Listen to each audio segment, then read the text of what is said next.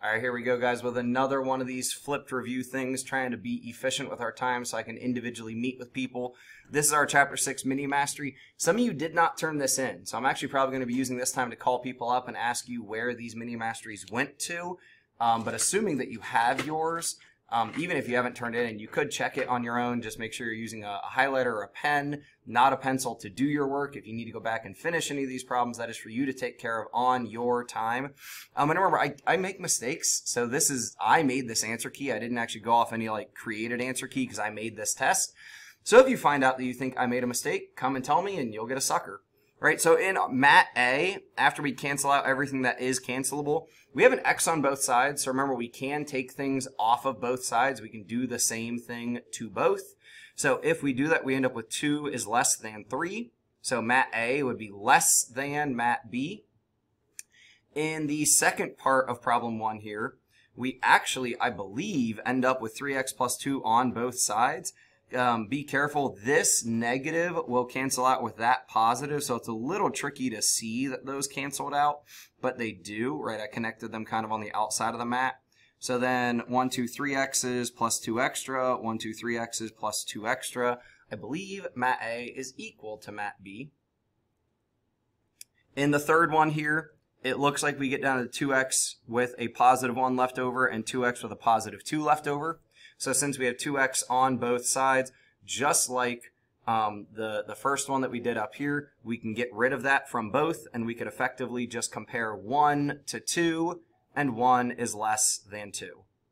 The fourth one here is the only one that comes out to be greater than, because we end up with just negative 2x on the right Mat B, and on Mat A, we end up with negative 2x and 4 extra positives. So again, we could do whatever we want to both sides, which really what we would do here is add positive 2x.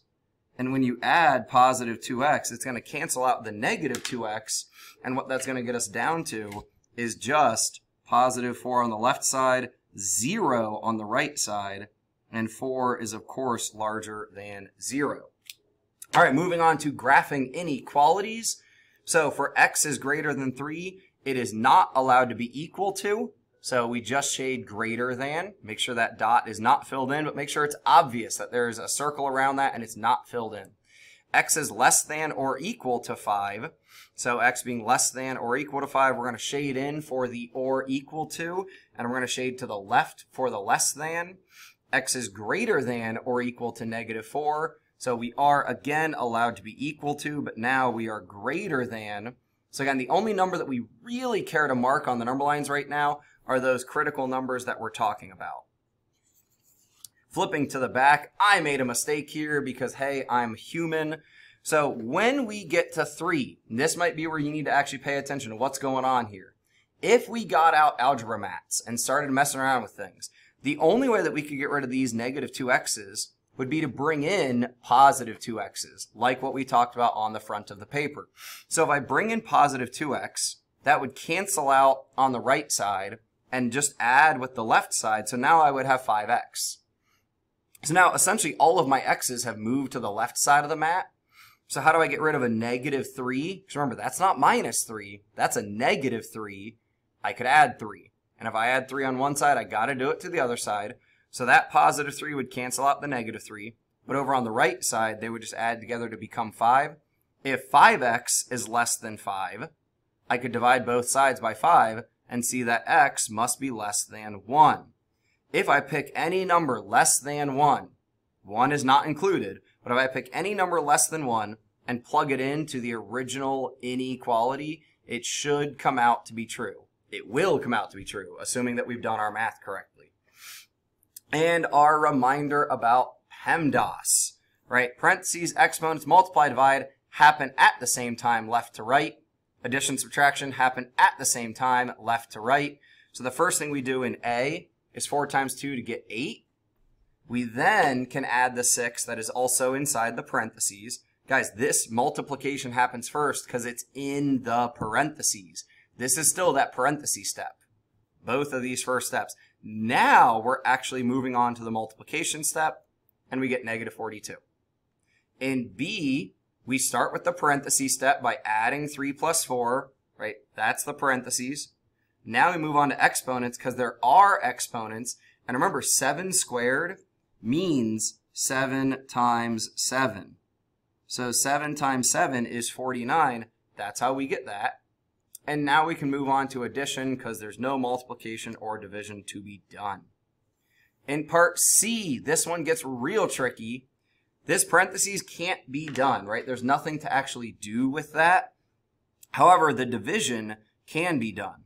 So this division actually needs to happen first. And if you want, you could go ahead and put some parentheses into the problem to remind yourself that's going to happen first. 8 divided by negative 4, that's negative 2, right? Positive divided by negative gives you a negative. 8 divided by 4 gives you 2. I'm going to pull my hands out of there to let you see things. This minus 12, we've talked multiple times. We don't like subtraction. It makes things complicated. Make it addition of the negative. So now I have to add or subtract, but really all we have just addition now, left to right. So 9 plus negative 2 plus negative 12. However, it'll come out the same since I changed all this to addition. If I did 9 plus negative 2, this would be 7 plus negative 12 would give us negative 5. So I teamed up my bad guys first since we made it just addition. I teamed up my bad guys first and did 9 plus negative 14. But if you didn't make everything addition, you really got to go left to right. Let's look at another where left to right might matter, but I made everything negatives. So 5 squared, reminder, that's 5 times 5. That means 25. Times negative 3, we're going to carry that down. Minus 4 times 6. I went ahead and did that at the same time as the exponents because it's separated. It's in 2 different parts of the question. There's something between them. This is not going to complicate anything by me doing it right now. You could wait. You could do it on its own step if you wanted. And then we got a plus 7, just going to bring that down. So now my minus 24, we're going to rewrite as negative 24. The multiplication that still needs done over here comes out to be negative 75. So now I've got negative 75, negative 24, and a positive 7. I think my negatives are going to win here. So my negatives team up to make negative 99 plus 7, and we get negative 92. Guys, that is the end of that mini mastery. Reminder, all of those questions came from either what we did together in math class or what was on your homework. Every single one of these questions was either from math class or from homework. So if you're still struggling with these, it probably means that you need to put more effort into your homework so that you're ready for the next time we are asked to do these things from memory, right? Because you weren't allowed to use your homeworks. You weren't allowed to use your notes. You just had to do this stuff from memory. So if you're struggling with this, you need to start caring about your homework a little bit more. All right, guys, that's all I got for you. Have a great day.